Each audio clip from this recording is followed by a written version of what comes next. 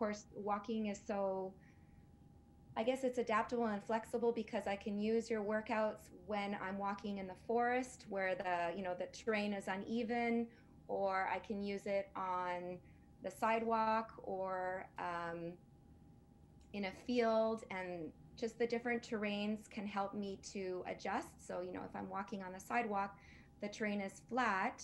So I know that in those kind of scenarios, I won't be challenging my muscles in the same way as compared to when I'm walking on a terrain that is uneven. But regardless of where I'm walking, the different workouts that you have available in all of the walking system lend themselves to every kind of terrain, every kind of weather. And I can say, just like where you live in Canada, we get it all. We get extreme heat, we get extreme cold, we get wind, we get rain, we get snow. So I can use those workouts in every kind of climate, in every kind of terrain, and I can adjust the duration. Have you ever used them on the treadmill or not? Some people do. Yes. In fact, we just got a treadmill a few days ago, so I've been starting to use it on a treadmill.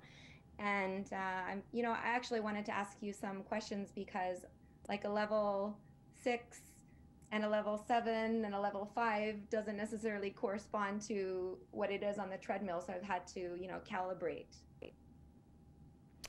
Yeah, this has to do with awareness and your body awareness and learning, again, depending on what day it is, if you've had sleep the night before, if if there's been some issues that are, whether it has to do with illness or sickness or you're just feeling off, you'll determine what level depending on how your body's responding.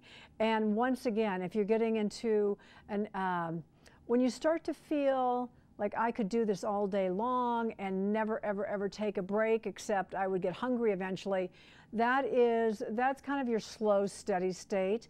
When you start to feel like, oh, I'm starting to perspire, I don't think there's somebody next to me, I can't really put my thoughts together quite as well, I'm starting to push a little bit more, then you're in that 7 or 8 range. And when you start to get to the point where it's like, oh my gosh, and if I can do this for about 30 more seconds at this pace, or maybe 60 seconds, but at that point I'm going to have to pull it back, then you're in your 9s. You're at the top of your aerobic, and you're going into what's called anaerobic level. So it's kind of that thing where you want to keep that steady state. You want to keep like, okay, this feels good, but you want to make sure that you push into the 7s, the 8s, and the 9s, and getting to the 9s at least twice a week, where you're pushing, where it's like, okay, I can do this, 30 more seconds, okay, come on, heel toe push, keep those shoulders back, 5, 4, 3, okay, I got to pull it back. And that sensation, that's when you get up to your 9s. But